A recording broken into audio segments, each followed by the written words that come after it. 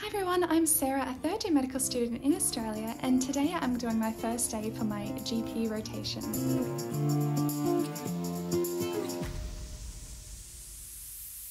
Good morning everyone, welcome to my channel on this joyous day. I am extremely happy. I'm going to my GP placement this week and it's only 10 minutes down the road, so theoretically I could sleep until 7:30 if I wanted to. I am very excited and happy about this because in the last few weeks when I've been going all the way to my hospital placement, it's been an hour drive, plus it was starting at 8 o'clock, and if I did want to catch a train and get a friend to pick me up, it was a huge amount of time. So it's just so nice. I've got my mornings back, but for now my dogs are in much need of some playtime, and so I'm gonna go do that now.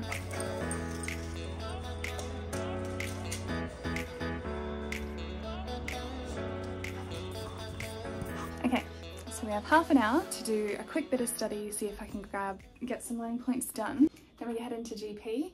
I am excited for GP, but I had such a good experience in hospital.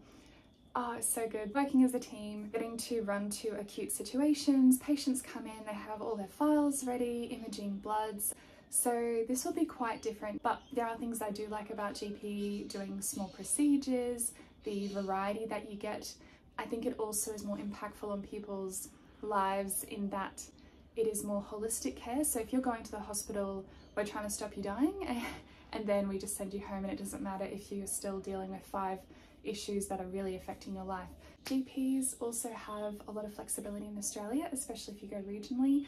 You can subspecialise, you can also work in the hospital as long as you keep your skills up. So it's definitely not going to write me off if I have a bad experience, but it'll be interesting. It'll be interesting to see what I think about it now after hospital placement. So.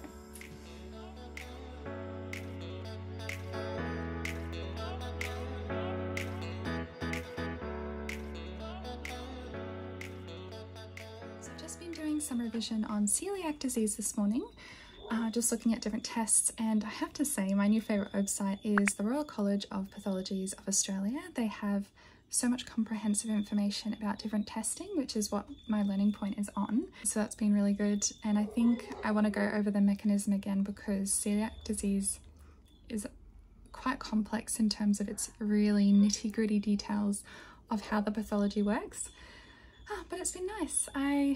I'm loving this placement so far. It's one day and I'm loving these mornings, so that's been good. So anyway, we have to go now though.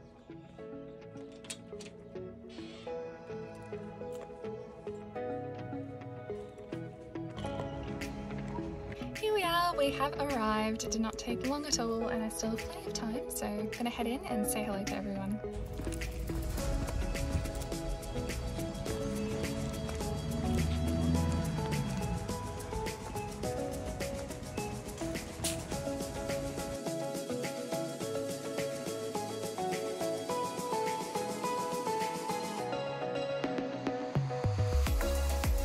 Before the first patient arrived, I was tasked with putting paper on the bed and filling syringes with local anaesthetic, which has lidocaine, adrenaline, and a tiny bit of bicarb, which is used just to take the sting out of the anaesthetic when it goes into the skin.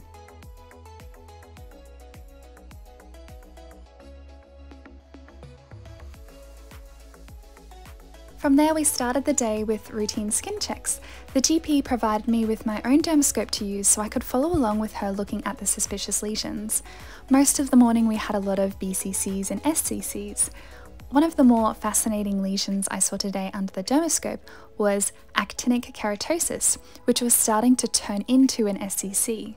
See the little round circles? That's from the sun damage, and it's quite typical of this type of lesion.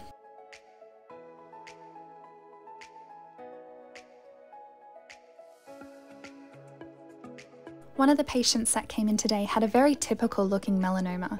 This melanoma under the dermoscope had irregular edges, it was dark, and inside it did have multiple colours which were really obvious under the dermoscope. I could see a pink-like glow under the lesion, and sometimes you could even see blue.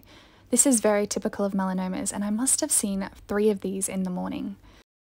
Now there's a few different types of melanomas, the main one being the superficial spreading melanoma, which is most of the melanomas you're probably familiar with, so it's got irregular edges and they're quite dark. There's a few other ones that are slightly less common, but the most interesting for me was actually one that is fairly rare. This one is called the acrolitigimus melanoma. It's a tricky word to say. This one is essentially colourless, so it's really easy to miss.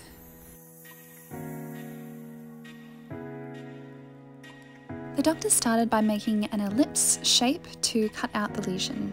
Then she sliced down into the fat layer and removed all the tissue surrounding the melanoma. She used this device to cauterize the vessels, essentially burn the ends so they stop bleeding, so we can put in our stitches.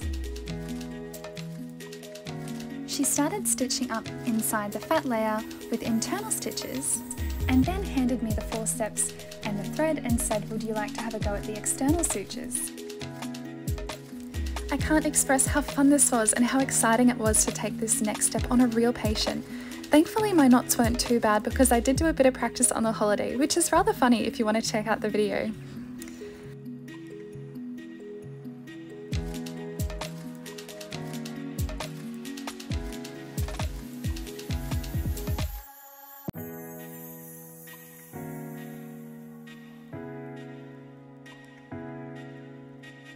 We're on lunch break now. We've just finished with a few of our patients. So I've got a little curry here my sister made for me, so I'm gonna eat that now. So far it's been really good. I got to do some sutures, so I think I got to do about 6 external simple sutures. So I got really good at doing the knots, and we got to see a few different BCCs and melanomas, so now I'm starting to recognize what they look like as well.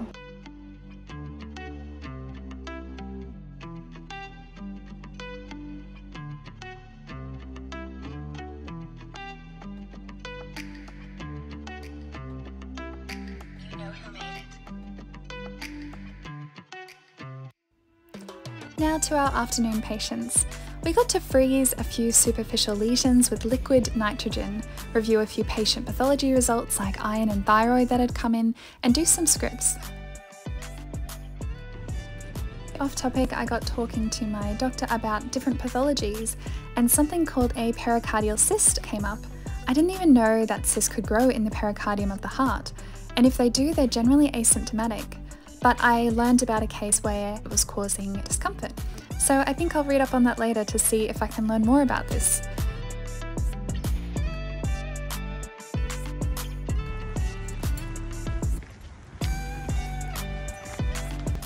Well done. I'm actually going to go for a walk with a friend that I pre-organised, so it'll be a nice walk by the lake. A good way to finish the day. It's been a big day, but it's been a good day. I got to try lots of new things. I know I mentioned it earlier, but I was so happy I got to do suturing, but I was struggling a little bit with the depth of the suture, so yeah, it was just good to get some guidance and do it on a real person. It just feels good that I'm finally progressing with some of these skills. Tomorrow will be a little bit different because I'll be with a different GP, so it won't be skin checks and cutting and suturing tomorrow. Thank you so much for watching. If you enjoyed this video, please give it a like and a subscribe, and let me know in the comments below what you enjoyed most. Until next time!